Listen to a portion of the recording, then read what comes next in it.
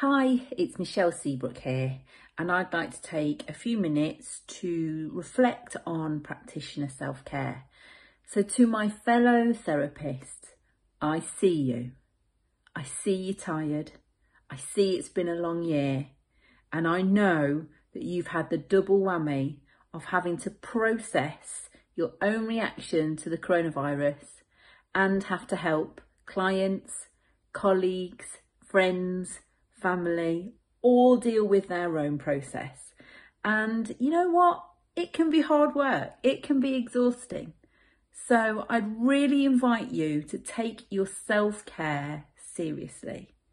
I cannot stress how important it is that you look after yourself. You've been through a lot. So please practice what you preach, because this year has been like a double whammy for us.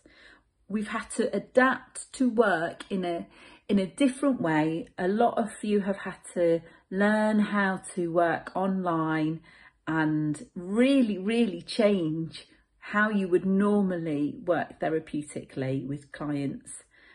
And I know that we're missing seeing our clients face to face as well, and we're missing seeing a lot of our colleagues face to face.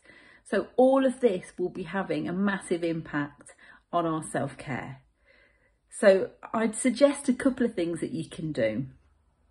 The first thing is to make sure you're having a break from work.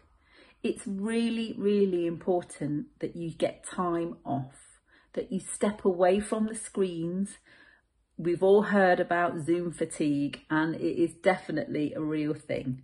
So please take some time off.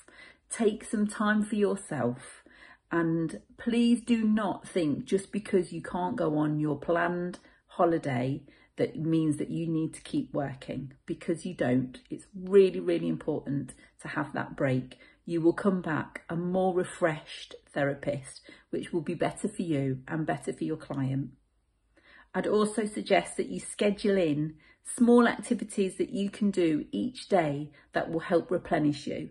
It might just be about a 10-minute walk, might be having a cuppa and a sit in the garden. It might be just about doing a few stretches, whatever it is that will replenish you.